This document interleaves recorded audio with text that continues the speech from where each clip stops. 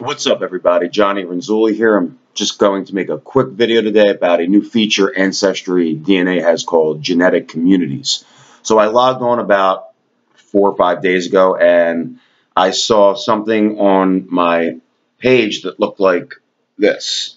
It said, a genetic community, view your one genetic community. So I hit that, and what came up was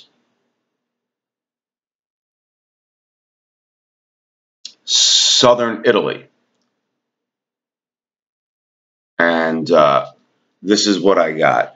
So as you can see, the bulk of my DNA does come from the Italy region, which is 40%, and that orange spot right there is my genetic community, so which is Southern Italy. So I'm going to hit show details, and what comes up is then this.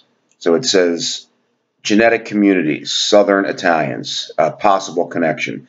So we're going to hit that and see what comes up. So what you will see is the map will come up of Italy, and the circled region right there is your genetic community right there. So when I hit show details, and it says, it gives you a little synopsis on Southern Italians and throughout the time 1750 to 1800, all the way up until 1925 to 1950. So you get something that looks like that. So I hit connection and see what that says. So it says you and 46 of your DNA matches, along with 97,139 other Ancestry DNA members, are all genetically linked to form the genetic community Southern Italians. So that pops up and it says I am possible. So let's see what possible means. Okay. It says your DNA indicates that it's possible you're a member of this genetic community. Our confidence that you belong is 40%. I got 40% Italy, Greece as my DNA result for Italy and Greece. So maybe that has something to do with their connection with that. I guess it has to do with that. Maybe how many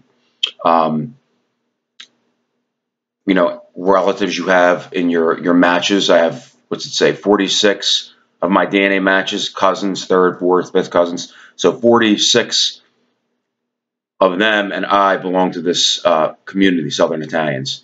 So 40% confidence that I belong, and it says as more people take the Ancestry DNA test, their ability to assign genetic communities improves. So there's a chance that this can change. You could probably go higher. So if you're Italian out there, get tested, and we could see how we're connected. So I find this very interesting that Ancestry can do this. So that's what it says. So 40% that I belong to Southern Italians. So yeah, if you're Italian or any other nationality or race out there, get tested so you could find out your genetic community. I thought this was a very interesting new thing that Ancestry has, and hey, it lets us know where we come from. So just want to share that with you. So if you see on your page genetic communities, hit it and see what comes up and share. If you have any comments or questions, hit down below and I'll get back to you. All right, guys, peace out.